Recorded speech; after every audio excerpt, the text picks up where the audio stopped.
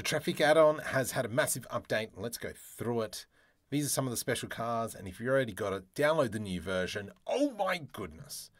Let's have a quick squizzabroonie at just the BMW, for instance. I'm going to press N, and then if we go into editable to make it editable, the big feature around this new update is that if we go into pose mode and we select our door and we click rotate, we now have doors, and also we've got some very nice interiors.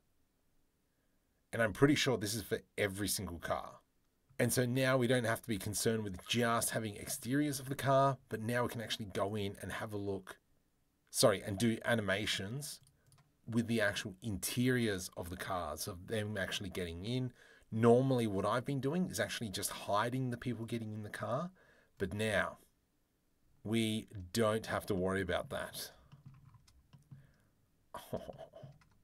Little quick tip, if I go search and I type in walk navigation, I can now use the WASD keys to actually move around the car and actually kind of like walk through the 3D space. So you can kind of see. Now, these images don't update, but it is still pretty cool. And even if we come over into the bus, this is looking fantastic as well. So I can already see some really good animations coming out of this. If we go, let's explore some of the other cars.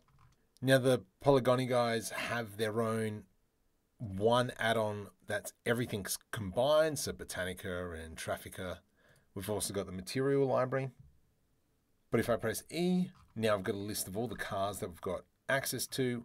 We've got some roads as well.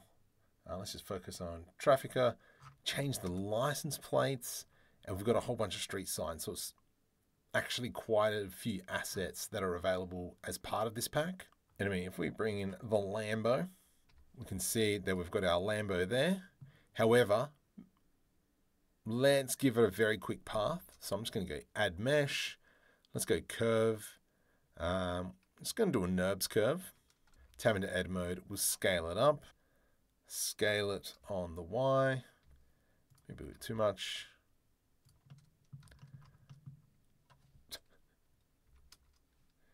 Can do donuts around the cars. Back into object mode, we can select the car. Let's select editable. Oh my goodness. From here, no paint adjustments. Let's go into the rig, and I can select our path. I can select our ground. And then if I click follow path, it's going to bake the steering, bake the wheel rotation.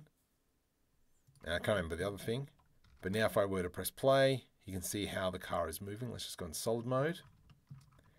And the actual wheels are moving along. Wait a minute. No, they're not. Bake wheel rotation. There we go. Let's do that. Now the wheels are rotating. And so if we play that through, looking great. However, maybe I don't want the car to be so slow. We can also see coming around the corners, it's very jittery, the wheels. And that is because of the NURBS curve doesn't have too much, what would you call it, geometry? Resolution. There we go. So if we come over here on the right-hand side and increase the resolution to 64. Then when we select the car again, we do have to rebake everything. So follow path. Yes, please. Okay. Okay. Bake the wheels. Okay. And you can now see the car is gliding much better, much nicer around it. I'll be intrigued to see what happens here. Does it go up the wall? The wheels are going up the wall. So you can see how it follows the curvature of the ground as well, which is pretty cool. I am just going to rotate that around a little bit. We want to animate this car. It's popping there because the rig's too far down under the plane. So we've got that. Beautiful. So if we go ahead and try and animate it, I can select our rig and we can go into pose mode.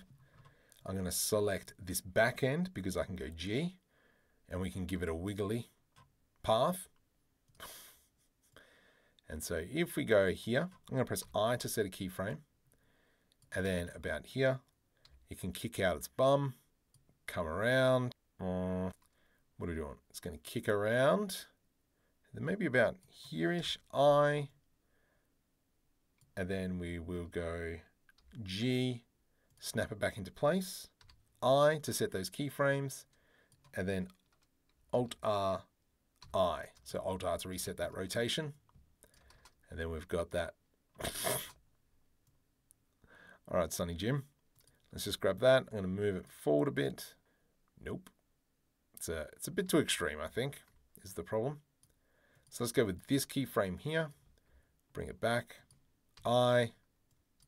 The holds on for too long. I deleted the wrong keyframe.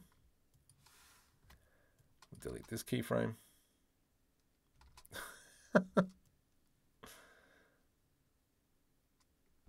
Here, let's just kick it out a little bit more. Beautiful. So that's looking much better. I'm going to see that it kicks out. Probably a little bit too early. It's just not going fast enough. But that's fine. We can come in here, change the speed. Let's go 50. Bake that wheel rotation. And so now if we have this, wow. We've got to get rid of all our keyframes. Delete. I'm actually going to convert this down into the dope sheet. Dope sheet. The action editor. Let's increase that. Drift. There we go. We want to clear all these keyframes out. Delete. And so we're going to have about here. Actually, maybe a little bit further. Here, I. This seems like a natural progression of the car kicking out. I. To about there. And then it can kick back in. I. Alt-R, I. How's that look? Really whipping that out. I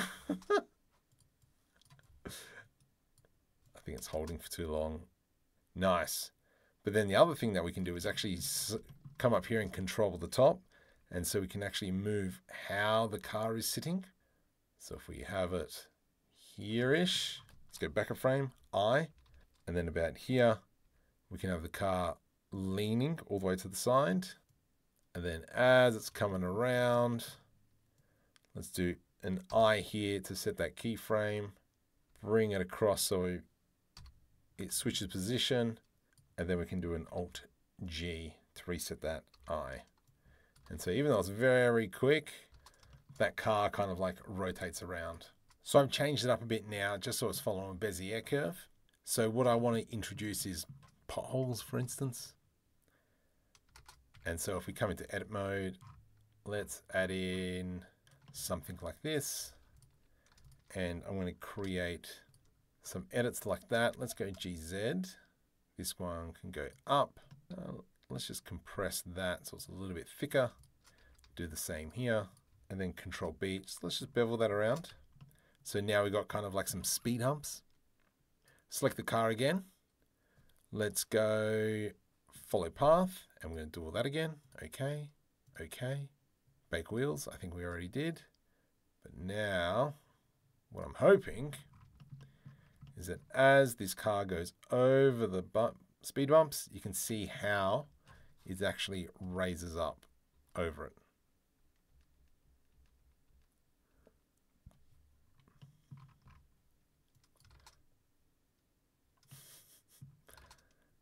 That is such a cool setup. And so, yeah, I think that if you're looking at doing scenes with any cars, this is one of those add-ons which is fantastic. Let's go high beams. We'll turn them on. You can see now that there's lights coming out of the car. Bump up those lights to be nice and bright. Yeah, sorry.